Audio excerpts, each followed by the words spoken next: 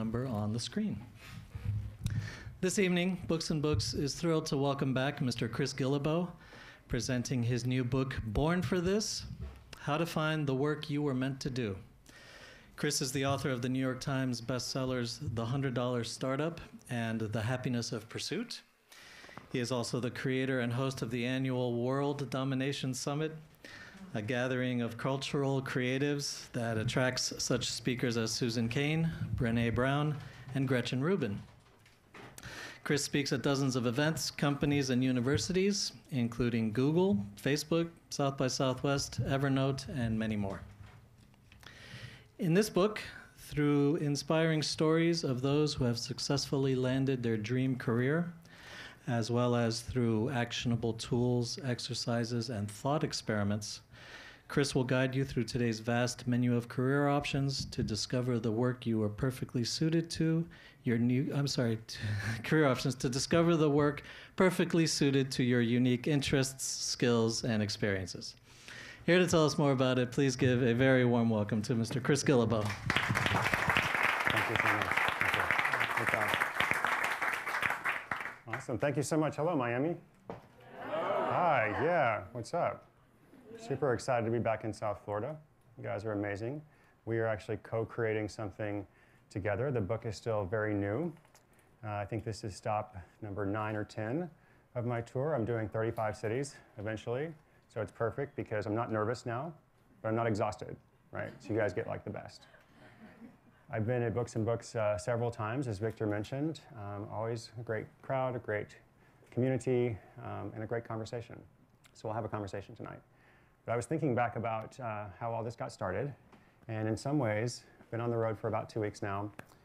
Some ways it reminds me a lot of my first tour when I went to all 50 states. And on that tour, I went to lots of great bookstores, but I also went to lots of other spaces because lots of my stops were arranged by readers directly. And so I went to a yoga studio, I went to a pizza parlor in Anchorage, went to some bars, some co-working spaces, lots of different places. And they were all really great, except one. And I won't tell you what city this particular space was in. It wasn't Miami, it wasn't in Florida. But a few weeks before I went there, my co-host emailed me and said, "Hey, Chris, I got the perfect place for you. You're gonna love this venue. It's in a grocery store." And I kept waiting, for the second part of the story, and there wasn't one. And so I thought, that sounds like a really bad idea, but I'll try anything once. And so I went, and I was thinking maybe it's not really a grocery store, maybe it's like something else, just called a grocery store for some reason. But it was literally like being in the middle of Publix. And speaking to a group about this size. And there was industrial lighting, of course, and the acoustics were terrible, and people are pushing their carts past us. And every once in a while, the announcer would come over the PA, and he would say things like, "There's a 2-for-1 special on pound cake. Also, author Chris Guillebeau is speaking in the middle of the store." And I was like, wow, now I've really made it, which is great. So that tour was good, but I said no more grocery stores after that. I'm going to stick to awesome places like Books and Books. And so I'm so glad you guys are here. What I'd love to do is share a few stories, tell you a little bit about the book, but more importantly, I'll share some lessons that we can apply. Actually give you 4 specific things, 4 actions you can do tonight, tomorrow, next week to make real improvements in your life and work. And pretty much everything we do is focused around this topic. Everything we'll do tonight is focused around this topic of how to find the work you were born to do. And so speaking of conversation, after I do this little presentation, we'll have a conversation. And I'll facilitate it, but you'll all be welcome to ask questions or contribute a comment. But first, I have a question for all of you. And hello to everybody who's watching online as well. Do you remember when you were 6 years old and some adult asked you this question: what do you want to be when you grow up? How many of you remember your answer to that question? Raise your hand. Nicole, what did you want to be? I wanted to train dolphins. You wanted to train dolphins? Yeah. Did you grow up to become a dolphin trainer? No. No, you did not. Did you have your hand up? Yeah. Go ahead. I wanted to be a photographer for National Geographic. Wanted to be a photographer for National Geographic. Did you grow up to become that? Not yet. Who else in this section had their hand raised? Yes, in the back. Major League Baseball player. Major League Baseball player. Are you doing that now? No. Nope. All right. One more person here. Yes. A vet. What? To be a vet. You wanted to be a bed? Yeah. Be- Veterinarian. Ah, okay, a vet. Sorry. I couldn't hear you. Thank you for clarifying. I was very confused. My fault. She wanted to be a veterinarian, a vet. That's great. You are a vet? No. Okay. And then you had your hand up also? I wanted to be a CEO. CEO. Not that. Okay. You notice a theme here. Okay. And I'm just going to walk over here. Anybody on this side of the room? Did you have your hand up? Yes. I wanted to be the surgeon. You want to be a surgeon. And?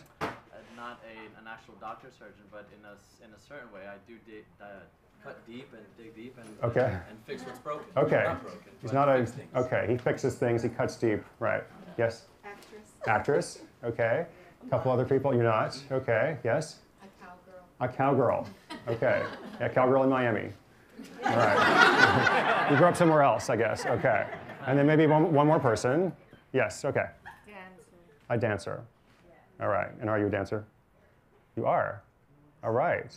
Is there anyone else here who had a totally crazy idea? Because, you know, dolphin trainer is awesome. Being a Major League Baseball player is awesome. Totally crazy idea. Raise your hand. Everybody else? Yes? President of the United States. President of the United States. Well, that's not crazy. I mean, I'm going for it. you're going for it. That's great. Awesome. 2016, 2020? We'll see. Okay. Is there anyone here, because just about everybody who shared is actually not doing what they imagined. Is there anyone here who's actually doing that thing that they imagined when they were 6 years old? Yes, what was that thing? A writer. A writer. And you are writing now. Are you writing books? Are you a journalist? Are you I'm writing a book right now, but I have a short story. It's already up on Amazon. Great. Already got a short story up on Amazon. Congratulations. Thank you. That's good. Anybody else? Going once? Yes? Yeah, I wanted to be an architect. Mm-hmm. You wanted to be an architect, grew up to become an architect. Okay, great. So we can see that these guys are kind of the exceptions because most of us actually have no idea when we're 6 years old what we want to be and what we're going to grow into, or even when we're 16, or even when we're 26, or sometimes 36. We really don't know. So I'll tell you my story. When I was 6 years old, I had twin aspirations. There are two things I wanted to do. Couldn't decide what was better. First thing, my dad worked for NASA, so I wanted to be an astronaut. And one day he took me into his office, and there was a space shuttle launch. He gave me an assignment. Now looking back, as an adult, I can see it was probably a fake assignment. Like he probably just kind of made it up. But when I was 6, I thought that was a critical assignment. I thought I was solely responsible for the success and safety of the space shuttle launch, right? It's like it's all riding on me, you know? So I fulfilled my duties, and the launch was successful. I saved the world. And after I saved the world, I went to my favorite restaurant, which was Burger King. Because when I was 6, Burger King was the greatest place in the world. And if it was my birthday, if I had just saved the world, if it was a Monday or a Tuesday or a Thursday, if anybody said, where do you want to go to eat, I would always say Burger King. So when an adult would ask me, like, hey, what do you want to be when you grow up? Sometimes I would say, I want to be an astronaut. And sometimes I would say, I want to work at Burger King. And I noticed that people's responses were very different, depending on what I said. But at the age of 6, I didn't really understand the difference. I just thought they were both cool places. I liked going to my dad's work. I liked going to Burger King, or French fries, onion rings, you know, unlimited potential. But I didn't realize that, you know, in the long term, there's actually very different potential with those careers, very different compensation, experience, et cetera, et cetera. And eventually I grew up, and I wasn't smart enough to work for NASA, but I was smart enough to realize that a career in fast food was not the best path for me. So I started a series of small businesses. I really liked working for myself. I was very, very motivated at creating something that I believed in.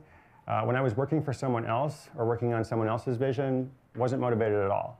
So I was kind of like 110% motivated for something I believe in, 5% motivated for something I'm not. So I had to kind of find a way to craft a career around things I was motivated to do. So started some businesses, started traveling. I lived for 4 years in West Africa on board a hospital ship as an aid worker. Then I began this quest to visit every country in the world, which I wrote about and talked about in my last book, The Happiness of Pursuit. At a certain point, I started writing about these things, about travel, about entrepreneurship, different ways of living or thinking about the world. And now one way or another, everything I do is kind of oriented around community. Not so much educating people, but much more connecting people and recognizing that all of us have something we could learn from someone else, and how can we support other people who have dreams of their own, who want to make the world a better place, who want to do something really amazing. So this was a very non-linear path. It wasn't like I said, from the beginning, here's my goal. I'm going to work toward this goal. I didn't really know where I was going. I just kind of followed a value along the way. And your path is probably different from mine, but you too had to make choices, and you had to make decisions. And maybe you're still making choices and decisions. This isn't just something you do when you're young. All kinds of things happen along the way. And very often, we make these decisions with limited information. Just like when I was 6, didn't really know what a career at NASA was like. We have this haze of uncertainty that kind of covers a lot of these decisions and choices. What are we going to study? What are we going to go into? If we're going to be a writer, what kind of writer are we going to be? If we're going to be something else, like what is the expression of that? So we don't really know. We're kind of just making guesses. Maybe we're making educated guesses. Maybe we get really lucky. But sometimes we don't know. We wonder, is the grass greener somewhere else? Is there something better? And so what a lot of us end up doing, one way or another, is settling or compromising. And we say, okay, maybe I can't have it all, but that's okay. I'm going to just work this job as a means to an end. Like, I have to have a job, so I don't like the job, but I'm going to spend 1/3 of my life working so that I can support myself, for the other 2/3. Or maybe I'm going to follow my passion. Maybe there's something that I love to do. But if I do that, then there's not a lot of money in that. So I'm going to kind of give that up, right? And I'm going to be poor, but I'm going to be happy if that's what happiness means to me. So we end up making this choice or settling or compromising. And sometimes in life, there's nothing wrong with settling or making a trade-off. But I don't think that's the goal. I think the goal, if we're thinking about self-actualization, if we're thinking about improving ourselves and actually following that dream, the goal is essentially to not make that compromise, to find a way to forge both your money and your life, and something else that I'll tell you about in a moment. But first, there's this story. It's actually a poem by Robert Frost. And many of you, if not all of you, know this poem. And in this poem, there's a traveler who's kind of going along his way. And traveler comes to a fork in the woods, and the poem starts off, 2 roads diverged in a yellow wood. Sorry I could not travel both and be one traveler. Long I stood and looked down one as far as I could. And then eventually he has to decide, okay, am I going to go right? Am I going to go left? He makes kind of an evaluation. And eventually he says, I chose the road less traveled by. And that has made all the difference. So like a lot of good art, this poem has more than one interpretation.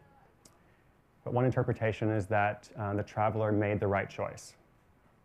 He evaluated this decision, chose the right thing. The other path would not have been as good. And maybe that's true, but we don't know, because we don't know what was down the other path. We don't know the other story. Like, maybe the other story was just as good. Maybe the other path was better, right? So I've spent, probably the past 10 years working with all kinds of people, pursuing unconventional work, trying to find a way to not settle, to not compromise, but to have both their money and their life, and to do something that they're really good at. And over the past 3 years, I've been really focused on this question of a dream job, of how do you find your dream job, how do you create your dream job, if it's something that hasn't existed before. Spent a lot of time talking with people from all different backgrounds, different ages, men and women, who had all kind of found this for themselves. And what I saw is that almost none of them followed a linear path. Almost none of them kind of knew, like, here's this thing from a young age that I'm going to work toward, here's my objective, and then when I get there, I'm going to continue refining toward that objective. They actually went down lots of different paths. It was very nonlinear. And not only did they go down lots of different paths, they also weren't afraid to go down a path and then turn back around. They weren't afraid to say, actually, I thought this was the answer, but I don't think it is actually now. Or maybe it was the answer for a time, and now I want to do something different. So they weren't afraid to kind of go back and say, actually, I want to take the other path. Or maybe I want to carve out an all-new path for myself. So they made a lot of mistakes. And I thought it was interesting, because the first observation is like, okay, it's okay to make mistakes. Like, it's all right. Like, you're going to be okay. But maybe a better observation is that the mistakes actually helped them. The mistakes benefited them because the mistakes gave them information to make those choices that we talked about. They had the haze of uncertainty, but then they had experience. They made mistakes. They kind of stepped out, and they weren't afraid to step back. There was a story I wrote about in the book, a woman named Laura who was an actor. She'd been on several TV shows, been successful, and then she wanted to make a big change because the acting was fine for a while, but she wanted to do something different. She wasn't sure at first what it was, so she went kind of down this long and winding road, and I loved what she said. She said, I never had a eureka moment. It wasn't like something kind of descended from the sky, like this is your thing. I had a process of discovery that led me to something that provided the autonomy I craved. So it was a very values-based search. It wasn't a goal-based search. It was like, here's my value. I want autonomy. I want freedom, independence, more ownership, more choice, and I'm going to follow that and kind of see where it goes. So even though people can follow these paths and go down lots of different paths and arrive at different destinations, what I found is that most people who do find that dream job or create the dream job or win the career lottery, however you like to think about it, they all have three things in common. They're all three qualities of this kind of work.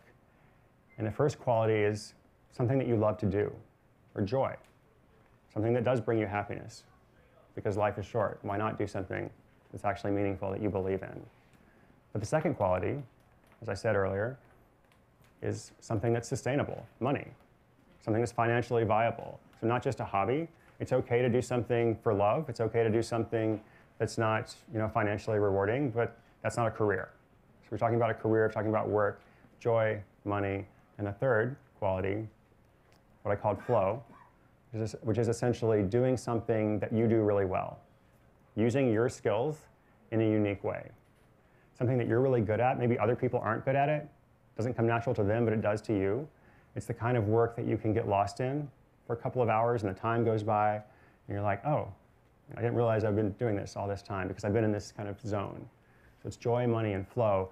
And those who are successful, when I say successful, I mean by your own definition of success, not some other definition, not necessarily wealthy or status, unless that's important to you, but your definition of success, whatever that means, they work toward the intersection of these three qualities. Joy, money, and flow. How can I have not just one, not just two, but actually all three of them? And if we look at some famous people, we can look from the outside at celebrities and say, they were actually clearly born to do this thing. Like they are so good at what they do. Like they were meant to do this and nobody could do it as well as them. And there could have been more than one path for them too. They could have done something else as well. Beyonce could have been a dentist or a vet or an accountant. But it sounds kind of absurd, right?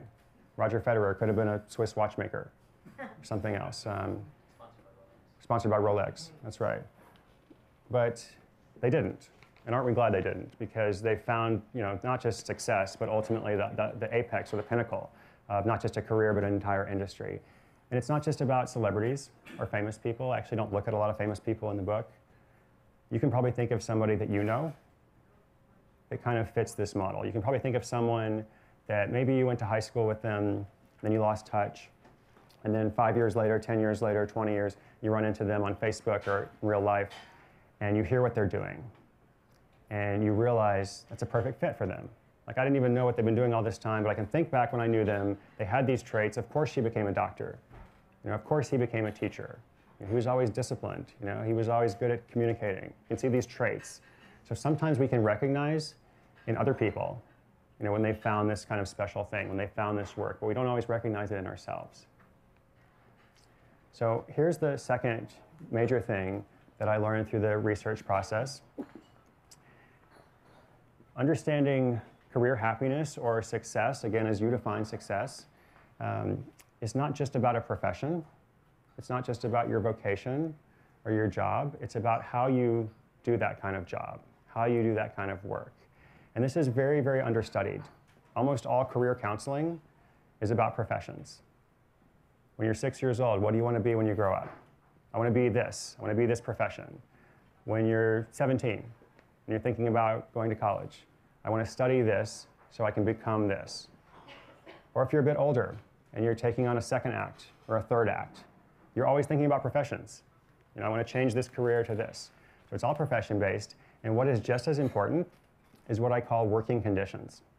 So working conditions is really understanding the kind of environment under which you thrive, under which you do your best work. So working conditions are things like how you like to spend your time, your ideal schedule, like what works best for you, how you like to be rewarded or motivated, compensated. It's very different for different people.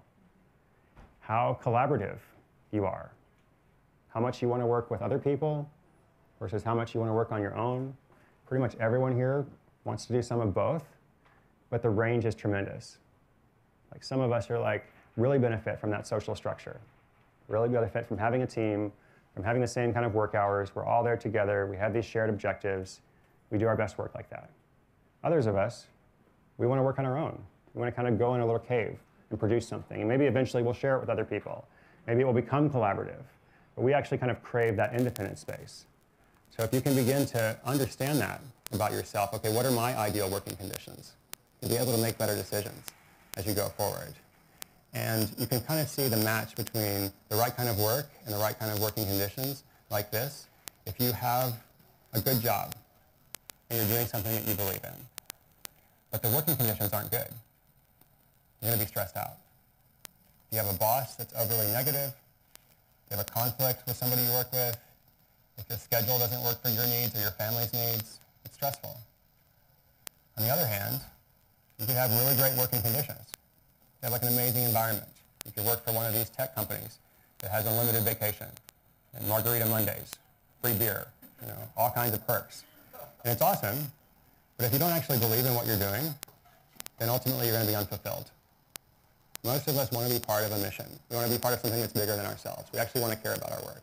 So we could do that for a time, but we're going to be stressed in one scenario, we're going to be unfulfilled in the other, and what we're looking for is the right kind of work, something that we do believe in, and the right kind of working conditions, like the conditions that work best for us, which are very individual.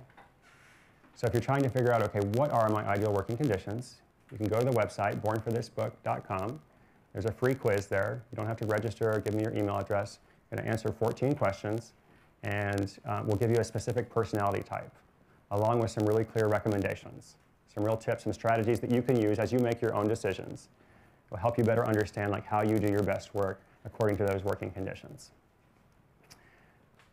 So I said I'd give you 4 actions, 4 things. First thing, I mentioned joy, money, and flow. We talked about that, the convergence point, or the intersection between all 3 of these qualities. I realize that no one here, including myself, has 100% autonomy over how we spend our time. If you have your job, you have to report to someone. You have things you have to do. But even if you're self-employed, you have commitments. You have responsibilities. So we all have certain things that we have to do. But wherever we do have autonomy, wherever we are able to make choice, then think about these 3 qualities. When you come to a path, you have to go left, you have to go right. Think about which choice is going to lead you closer to that intersection between something you love to do, something that is financially rewarding or sustainable at least, and something that you're really good at, something that uses your skills in a unique way. Here's a very simple thing that I try to do every day, and all of you can do this. At the end of the day, you take out your journal. If you're not a journal person, you can use a Post-it note. You answer this question: did today matter? You answer it based on your own evaluation, like your own standard.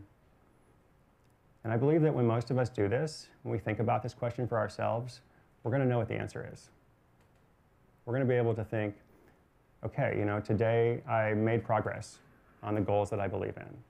Got a little bit closer, on that thing that I'm working toward. I invested in the relationships that are important to me. And maybe something went wrong at a certain point, but that's okay, because I can look back at the whole day and it was a good day, and it mattered. Or you might say, actually, today was kind of the opposite, didn't start very well. I spent the whole day kind of responding to things. I wasn't really initiating anything, I wasn't really creating anything.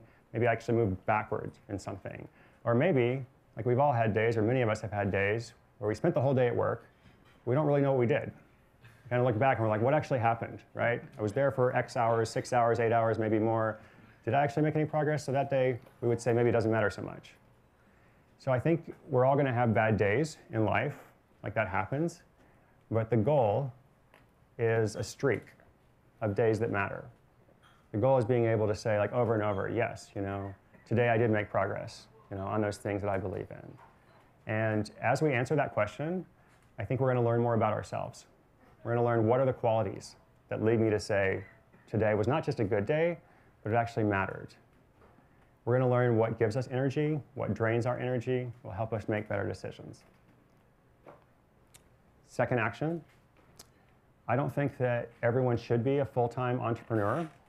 I think it's totally possible to live a fulfilled, purposeful life working for a company or an organization. But I do think everyone should learn to think entrepreneurially. I think that's absolutely vital today. And I also believe that everyone should have more than one source of income. So that's where a side hustle can come in. Doing some kind of side project. I'm not talking about a part-time job. I'm talking about something that you create, something that you have ownership over. And I hear stories all the time from our community of people who say things like, I never planned to be an entrepreneur, don't know a lot about that kind of stuff, but I started this little project. And maybe I made something and I sold it on Etsy. Or maybe I did a little consulting thing. I set up a very basic website, created some kind of offer, and I made some money. They get very excited. Talk about that PayPal notification that comes in, like you've got money. Sometimes they even get disproportionately excited. Sometimes it's like, I made $20. I worked 20 hours, to get that $20. But still, it's awesome, And I have seen over and over how much confidence it produces in people. It gives you security, gives you opportunity and possibility, especially if the project takes off. A lot of people I looked at, some stories in the book, this guy named Benny Shum from Jacksonville, Florida, actually, who tried out a few different things before finding a side hustle that really worked. He started a business designing T-shirts and selling them through Facebook ads on a really creative way to not actually have any inventory. He just designed the T-shirts and then they were kind of shipped out when people purchased them. And within a year, he was making more money from the side hustle than he was from his full-time job. So he quit his job, went into it. I also hear from people who develop the side hustle, it's successful, and they stay at their job because they like their job. And I think that's good too. But in that situation, the difference is you're going to work every day because you want to go to work, not because you have to. Huge difference. And if the situation ever changes and those working environments become stressful or you're not fulfilled, then you've got something else that you can do. I know that no one has unlimited free time. I would ask you to raise your hand if you have unlimited free time, but no one would raise their hand because we're all very busy. The benefit to being busy is that you don't have much time to waste. And you can only do what's important. And you're not going to try to be on 12 different social networks, or at least you shouldn't. You're not going to try to start a website and a blog and an online store and a video and a podcast, all that kind of stuff. You're just going to figure out, here's what's essential, and that's what I'm going to do, at least if you're going to be successful. So if you're wondering, okay, what are those essential steps? Like, what do I need to do? When you get the book, if you have the book, you can register the same website, bornforthisbook.com. You'll get a number of bonuses, including a PDF of 19 steps to hustle. And it will tell you, this is important, this is not important. Do this, and apply this in your own way. Maybe not every step applies to you, but I think a lot of it will. Here's the third recommendation. If you're the kind of person here tonight who has everything figured out, and you have chosen to become an expert on a very narrow topic, then I think that's great. Good for you, keep doing that. For all of the rest of us, we feel a lot of pressure because of people like you. We feel this pressure that we're supposed to become this highly specialized expert in one narrow thing, and we are supposed to choose a niche. And that's what we hear over and over in all the business advice. And what I saw in my research is there's actually a lot of successful people who don't do this. So some successful people do, but plenty of other successful people don't. I'll show you a few that you might have heard of. Richard Branson has started more than 80 different companies across a range of industries. Does anyone know what Richard Branson's first business was? Gas station? No. Magazine? No. Music was number 2, record label. Virgin Airlines was number 3. Okay, so the reason you don't know is the first business didn't go so well. The first business was selling Christmas trees. And he discovered it was kind of a seasonal business. So then he moved on to the record store and the airline and a cola company and a fashion line and a cosmetics thing and magazines and newspapers and finance and all kinds of other stuff. And they're not really related, at least not by industry. It's a very values-driven growth strategy. Oprah. has influenced millions of people all over the world. Oprah has been a leader in media, entertainment, but also business, lifestyle, wellness, spirituality, self-care, all kinds of different industries. She's very good at what she does, but she wasn't just good at one thing. She actually found a way to create a career around multiple interests. And it's not just about famous people. Again, you can probably think of someone you know who hasn't chosen a niche, who hasn't followed that advice, and has been able to be successful. Maybe at a certain point they chose a direction, maybe they chose a theme, but it wasn't something super narrow. So you don't have to choose a niche. So here's my fourth recommendation. If something isn't working, I think you should stop doing it. And this really, really runs contrary to everything you've been told about success in America, about the entrepreneurial age that we live in, which has many good qualities. But we are told over and over and over all these stories of persistence, of people who have tried 20 times, 25 times, only to succeed the 26th time, or whatever. And we are told that persistence is the most important predictor of success. And what I saw is that flexibility is the most important predictor of success. Adaptability, being willing to kind of mix it up. So you hear this saying about how winners never quit. Winners quit all the time. Winners are not afraid to take a step back from that path and do something totally different. So here's a story to illustrate this. It's a story called 3 Feet from Gold. In the California Gold Rush, 1851, a prospector moves across the country and buys a small plot of land. Every day, for weeks, months, years, some long period of time, he pans for gold. And he's totally unsuccessful. Nothing happens. So he finally gives up and sells his little plot of land to the new guy who comes along. And the next day, the new guy strikes gold, just 3 feet from where the previous guy gave up. So the way this story is always told, it's this great inspirational story, it's the lesson or the moral of the story is first dude shouldn't have given up, right? He gave up too early. He was like almost there. You know, if only he had stuck with it. He was just 3 feet, you know, from success. Even back in 1851, which was a very popular meme on Snapchat, getting lots of views.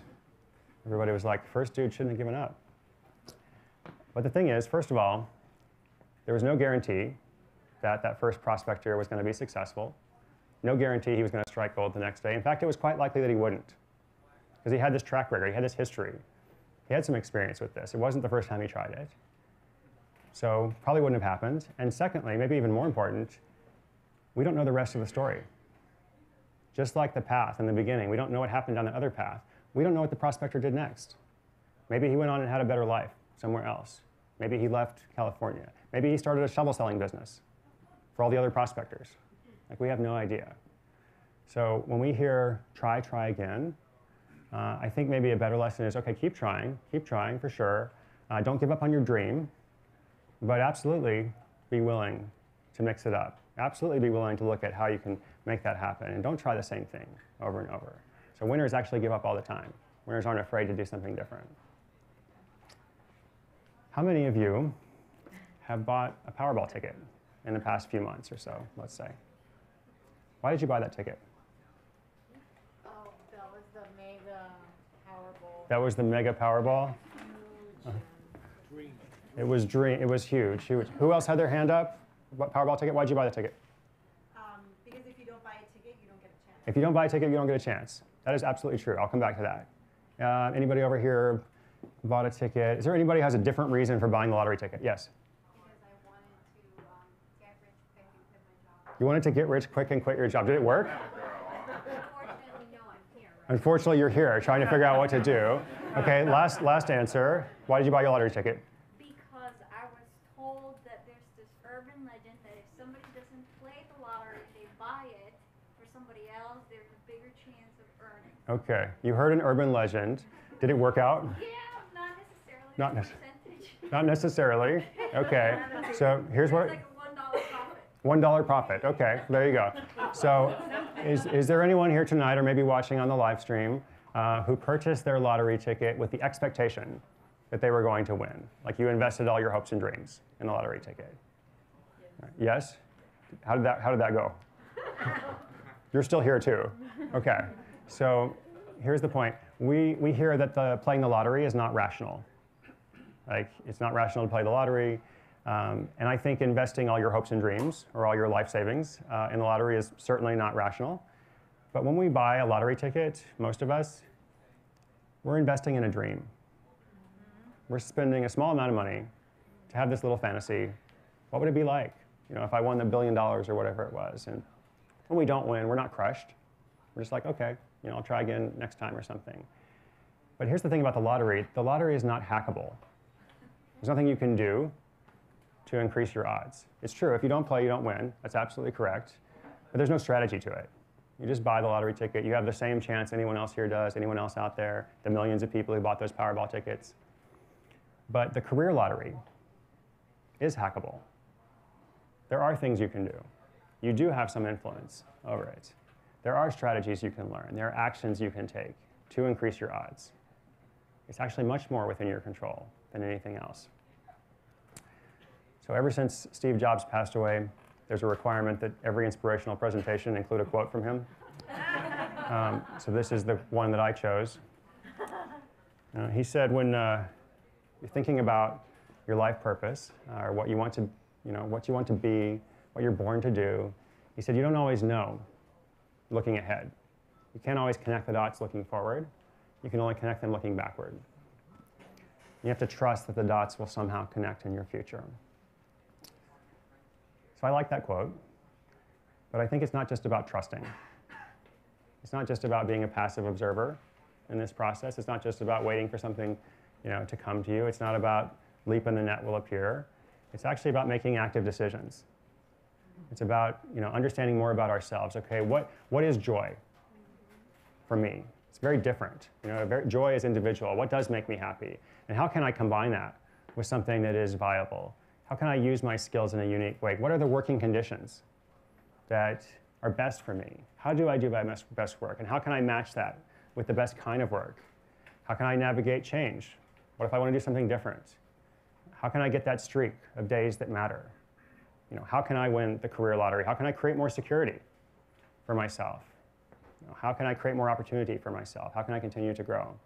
So it's not just about trusting that the dots will appear. It's about building a bridge between those dots. It's about helping them connect with whatever influence we have. And obviously, luck plays a role. Fortune plays a role. Privilege plays a role. All those things matter. But wherever we do have influence, wherever we do have control, how can we connect those dots? We talked about joy, money, flow, how to make more decisions with that in mind. What makes me happy? What makes money? What am I good at? We talked about the need to have a side hustle. Even if you love your job, it can bring you great confidence, security. If you've already got everything figured out and you are the world's leading expert on something, that's great. For everyone else, you don't have to do that. There's another way to do it. You can be yourself. You can craft a career around multiple interests. And if something isn't working, I think you should stop doing it. So I am always thrilled to come back to South Florida, Books and Books, a wonderful friend and partner for many years. Grateful to them, grateful to all of you guys. And if you only remember one thing from this time that we've had so far, you might remember that Nicole wanted to be a dolphin trainer. It didn't work out, but you found something else that was good. You might remember that you expected to win the lottery, but maybe next time. But if you can only remember one thing, it's okay to make mistakes. And not just is it okay, the mistakes can actually benefit you. They can give you information. They can inform your thinking so that you make better decisions when you come to those paths, when you come to those crossroads. And if there is something out there that you were born to do or meant to do, why not do everything you can to find it or create it or to discover it, to kind of make it reality, to make it more than a dream, make it something that actually happens. So I hope you do that, and I hope you win the lottery. Thank you.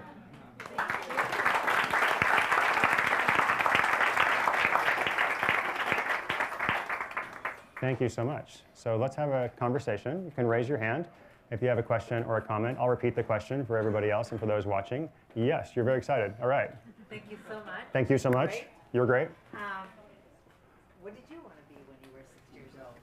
I wanted to be maybe were you here in the beginning? No. Okay, in the beginning I talked about I wanted to be an astronaut or work at Burger King. That's right. That's right. Yeah. But I didn't grow up to do either of those things. No. So maybe the good lesson is it's okay to change your mind. How Right. did you find your joy, your flow, and the money? How did I find my joy, my flow, and my money? I tried a lot of different things. I experimented. I went down a lot of different paths. And some things worked and some things didn't. And I traveled. I learned a lot from living in West Africa and going elsewhere around the world. It definitely informed my thinking. But it took a while to kind of come to what I'm doing now, and hopefully I'm still learning. Like I don't think I explained this earlier, which is good, you helped me remember it. It's not like we arrive at this point tomorrow, this intersection. We are all on a journey. It is a process of continual discovery. So hopefully like I'm still learning about that just like everybody else is. But I think I got closer to it by listening, by experimenting, by traveling, by choosing different paths. Thank you. Yes? How does a presentation like this complies with your joy, money, and flow? Did you understand my question? No, can you ask one more time? Can you translate it? You were saying, how can your joy, money, and flow, how does this presentation lead to your joy, money, and flow? For me personally, how does it? Well, it's not just about this presentation. So sorry, he said, how's this presentation for those watching? Comply, C-O-M. Yeah, I understand. Comply, with joy, money, and flow in my life. So I think it's not just about this presentation. It's about the whole process for me. It's about doing the research, writing the book, speaking with all the people, trying to understand, okay, what are the common lessons? Actually, I enjoy that. I enjoy that process. I don't want to say I'm good at it. I've learned over time. I continue to get better at it. And I have been able to make a living at it. So it's not like any one particular thing. It's not like, here I am at Books and Books tonight to make a lot of money, because obviously I'm not. But it is something that I love to do, and something that I'm thinking about the long term for. Does that make sense? Yeah. Okay. Is that the side or is that my side? No, this is my main thing. This is not my side hustle. This is like my main thing. Thank you, though. So, what is my side hustle? My problem is I have too many side hustles. I probably have 8 different things that I'm doing at different times, and I actually need to focus a little bit more. So my problem is not starting things. My problem is kind of maintaining them. Is that the next book then? Is that the next book? He says, I don't know. I have to learn how to do it first. Other questions, comments? Yeah. You talked about the journey. When you hit that really big bump on the road, when you feel like you're in the rut and the challenges seem overwhelming, how have you gotten through this? And what were some of the bigger lessons? Okay, let's turn this into a question that we can use for multiple people here. When you hit the bump in the road, the big rut, how do you overcome those challenges?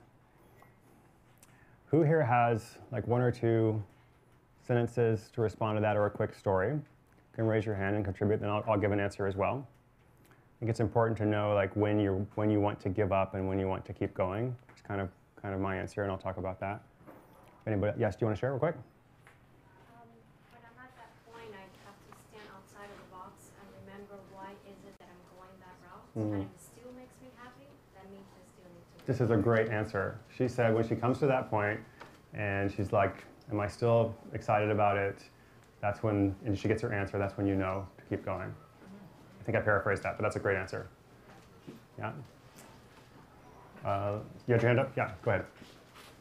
Well, it's very similar to the other question. Like, for example, when I'm writing my book, I think to myself, is this something I should be doing? Is people going to read this? Is it a bad idea? Well, I think for me, the lesson, like, the way I knew that I was meant to write this, I should keep going, is that I couldn't get it out of my head. Yes. And other times, other ideas Yeah. I've had, I'm like, I got bored of it, it's not a good idea. But this one in particular is like, I can't get it out of my head, so I guess I have to keep going. Yeah, great answer. So if you have this crazy idea in your head, you can't stop thinking about it, there's probably a reason for it. I love that answer. And just briefly, yes? I have a question. I just bought every one of your books. Okay, thank you. And My answer is yes. Thank you. So I bought it because they're all good, right? So and Chris Bergen said they're all good. So my question is, which one should I read first so that I want to take my nonprofit to the next level? So every moment that I have is either focused on life coaching. I'm a middle school teacher, and I'm working on my nonprofit. Which one do you suggest I go for first? Okay, you're very kind to say that. First of all, thank you for the testimonial. I should give you some money for that later. And as for which book to start with in that situation, maybe start with a new book, Born for This. And if you don't like it, let me know. I'll give you your money back. I just wanted to say briefly about this question. I think it was really important. What was your name? Betty. And Repeat the answer if you... yeah, okay. And what was your name? Leo. I like both of these answers. You know, the way that I've kind of figured out this process for deciding, okay, when you give up, when you keep going, you ask yourself two questions, and Betty almost said it the same way I would say it. You ask yourself, is it working? And do I still like it? Do I still believe in it? These answers kind of guide your way. Very similar to what Leo said as well. Like if it's working and you still love it, great, you keep going. If it's not working, you don't believe in it, you stop. So you only go to this like deeper level of analysis when the answers are in conflict. It's not working right now, but I still believe in it. Like I still believe in this dream. Then you have to change it somehow. You have to change how you do it because it's not working. So you can't just keep trying the same thing over and over, but you still believe in it. So maybe there's a different way that you can do it. Maybe you have to mix it up. And alternatively, it could be that this thing is working okay, but you don't believe in it anymore, right? And there's lots of people who have experienced this. Like you have a job, and maybe at one point you really believed in it, it was great. But then over time, like something changed or you changed, and now it's just kind of okay. I think in that situation, you also have to make a change. Maybe not right away. Maybe you don't quit that job without a safety net or something. But you start thinking, okay, that was fine for a time, but what's next? What's my next step? Because ultimately, you're going to be unfulfilled if you're doing something that you don't believe in. So thank you, Betty and Leo, for contributing there. Other questions? Yes? I have a question. I mean, are you familiar with a book from Cal Newport, So Good They Can Ignore You? Yes. And how do you feel your ideas match or are aligned or are in contrast? I mean, because he basically, I mean, what I understand of it is that it deconstructs the concept of finding your passion and working on that, but actually getting good at what you're doing, and that will become your passion at some stage. So Cal Newport, in this book, So Good They Can't Ignore You, basically presents the thesis, don't follow your passion, follow your skill. And Cal is a friend of mine. He's actually spoken at our event, so I respect Cal a lot. I think what he's trying to do is critique this model of just following any passion, because it also puts pressure on people. Just as the idea that we're supposed to know our life purpose when we're 20, a lot of people are like, well, what is my passion? You know, there's things I like to do, but I don't have this one thing. And so he says, you focus on what you're good at. And I agree with that. I think that's good. I am also not a follow your passion, at least not follow your passion blindly, you know, kind of advocate. I think, as I said, it's okay to do something that you love that's not for money, that's fine. But if you're thinking about your career, you can't just follow any passion. There's some passions you could follow, and some you can't, if you're trying to create overlap, you know, with something that you love and something that is sustainable. Yes? I wanted to congratulate you because the turnout of the people that show up to these types of presentations provide validation for people that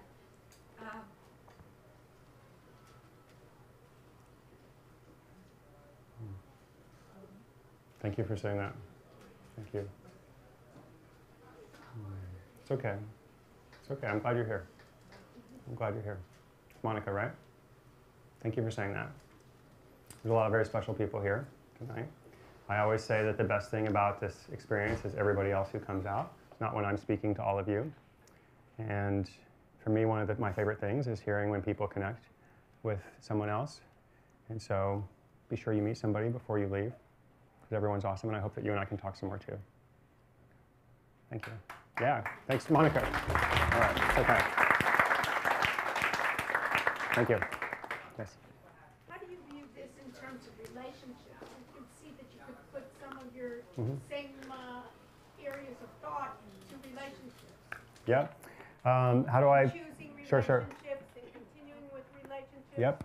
How do I think of this model in terms of relationships?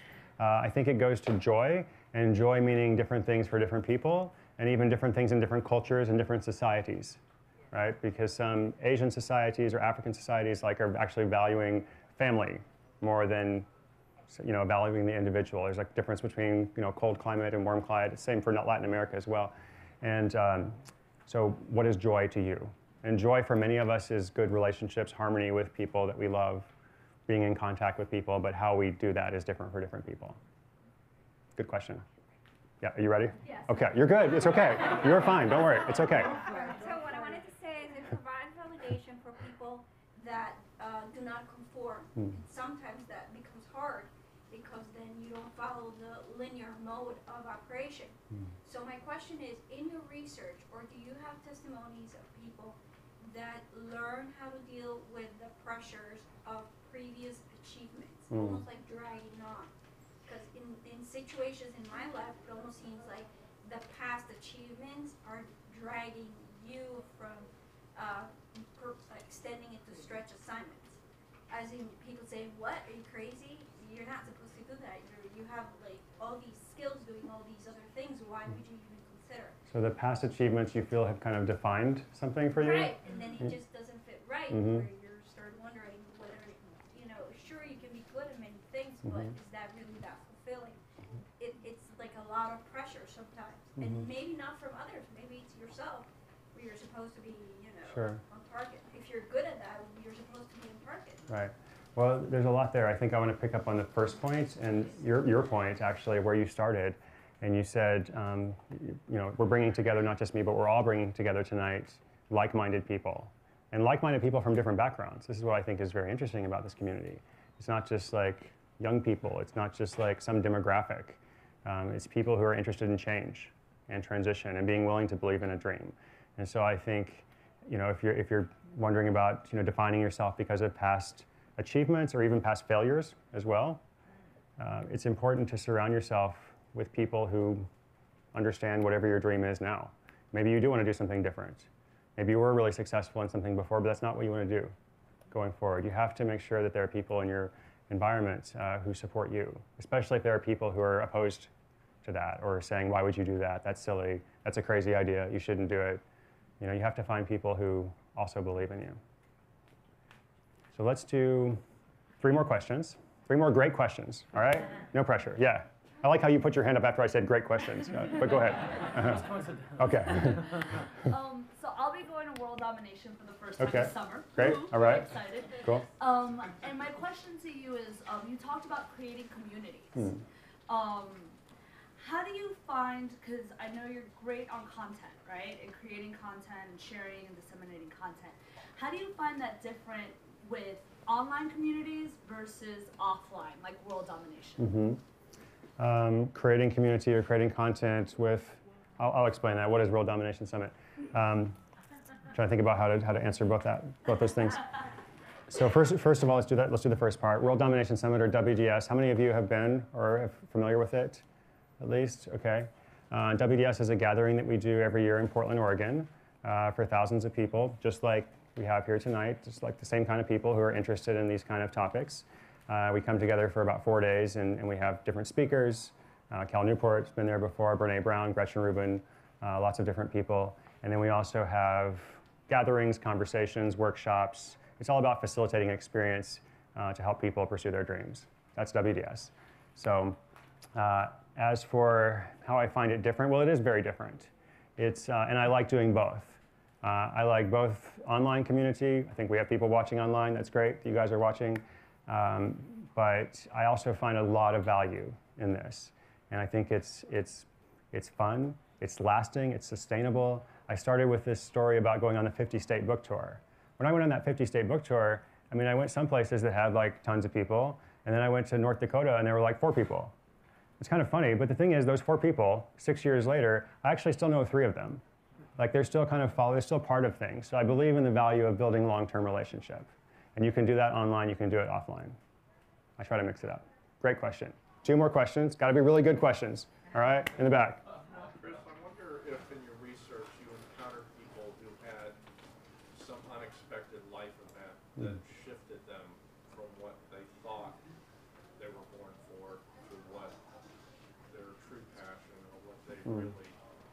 you've been born for? And secondly, whether in those circumstances you equate the joy in your model with satisfaction, as opposed to some, I don't know if you know what I'm getting at. Yeah, it's a hard question. It's good. It's good though. In my personal circumstance, Yeah, please tell us. our daughter nearly died of an illness that she battled for 5 or 6 years. And while I thought when it was over, I never wanted to hear about it again, it sort of has redirected me in a completely different path where I've written a book about it. I travel around the country and speak about it. The monetary piece hasn't really materialized, but when I think about it, it was what I was born to do. Right, it matters to you. I never would have thought, it never would have happened. And I would have given anything for it not to have happened. Of course. But I'm just curious whether you encountered that and what your thoughts are. Yeah, well, first of all, thank you for sharing that with us. Yes, I did hear several, I don't want to say the stories are similar to yours because every experience is unique, but certainly stories of people who encountered loss, like very, very grave loss or some kind of hardship or other life-defining moment, and it does create a shift. It does create a shift, and what I saw is, people can have a shift because of something like that, or they can have a shift for a completely, different reason, or maybe they just kind of no longer want to do the thing that they did for a long time. And so I guess seeing shifts was kind of a commonality. The reasons were different.